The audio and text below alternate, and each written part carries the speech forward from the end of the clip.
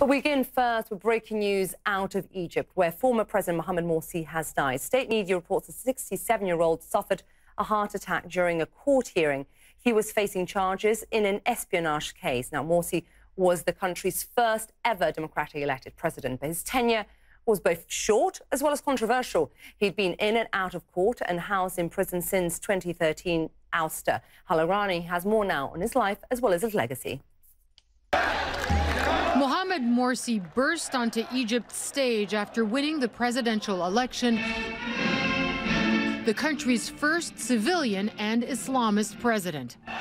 The Muslim Brotherhood thrust Morsy into the presidential role after the Election Commission disqualified their first choice, Kharat al-Shater, dubbing Morsy the spare tire. Morsy was born in August 1951 in Egypt's northern Sharqiya governorate. He graduated with a PhD in material engineering from the University of Southern California in the United States. His first foray into politics came as a parliamentarian in 2000. In January 2011, the country entered a new age. Millions of Egyptians demanded President Hosni Mubarak step down. The then banned Brotherhood, reluctant at first, eventually joined the protests. Security forces arrested Morsy and other Muslim Brotherhood leaders on January 28th. He escaped in a nationwide jailbreak 2 days later. The following turbulent 2 years witnessed a new constitution and parliament dominated by the Brotherhood. Morsy became Egypt's first democratically elected president in June 2012. But the new president inherited the country's many problems. Rolling blackouts and gas shortages plagued his presidency. His blunders making him fodder for critics. Late-night comedian Bassem Youssef constantly lampooned the president. Despite several international gaffes, he'd be widely praised for negotiating a ceasefire to Israel's war with Hamas in Gaza in 2012. But it marked the beginning of the end of his presidency. He issued a constitutional declaration giving him pharaonic-like powers.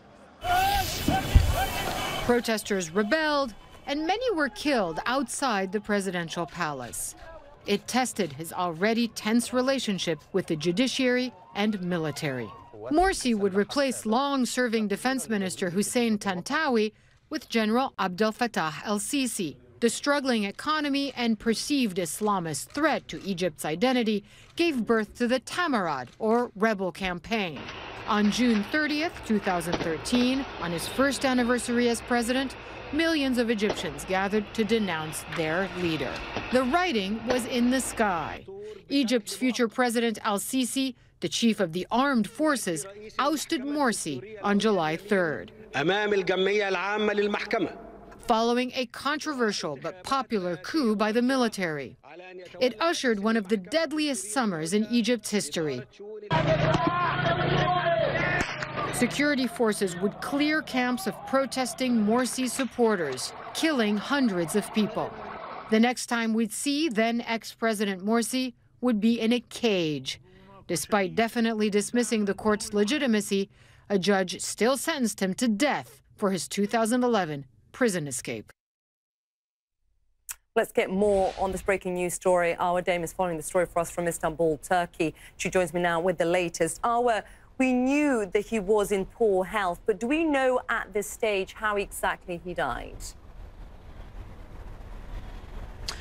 No, we're trying to piece that together, Issa. What we do know is that he collapsed while he was in court, and we actually just heard from one of the lawyers for the Muslim Brotherhood who told CNN that Morsy spoke for about 7 minutes before court adjourned, and then about a minute later, according to this lawyer, he heard commotion, people shouting, other defendants screaming. Dr. Morsy has fallen. What we know from state TV is that it appears that he died either en route to the hospital or in hospital at around 10 to 5 local time. But as you mentioned there's going to be a lot of questions about his health and about how detrimental his detention was to his health. And this is something that has been highlighted numerous times by Human Rights Watch, which was in fact in the process of releasing a report about his detention. And then last year, there was a panel that was commissioned by Morsy's family. Members on it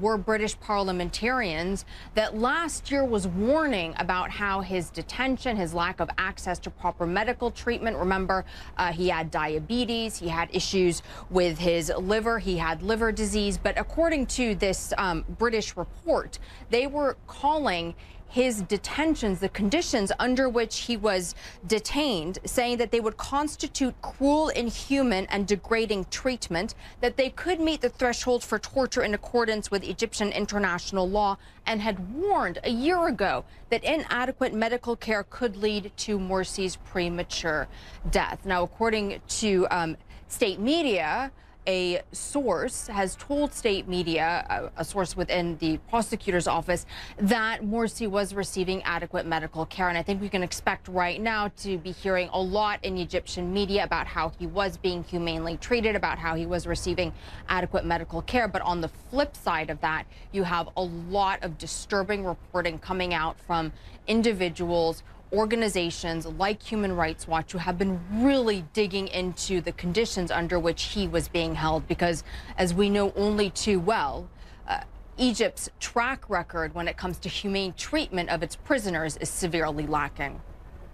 Yeah, and actually, if we can bring up Leroy, my producer, I can ask him to bring up that report from Human Rights Watch, the front page of that report, where it talks about the isolation. There you go. Isolation, years of confinement, violating his rights. There's no access to family or to lawyers.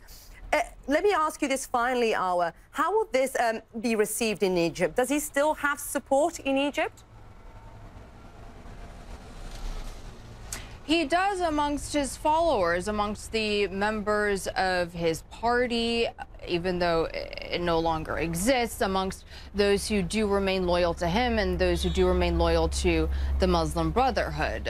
But there have also been widespread efforts by the government of President Sisi to really clamp down on any sort of voice of dissent or any sort of voice of opposition. And then one also can extrapolate just from Egypt to the broader Middle East. Qatar, for example, has tweeted and talked about how this is a devastating loss. Here in Turkey, Turkey's President Erdogan and his party, Erdogan's party, the AKP, has historically had very close ties to the Muslim Brotherhood, has basically called Sisi a tyrant, directly blamed him for Morsy's death, and called Morsy a martyr.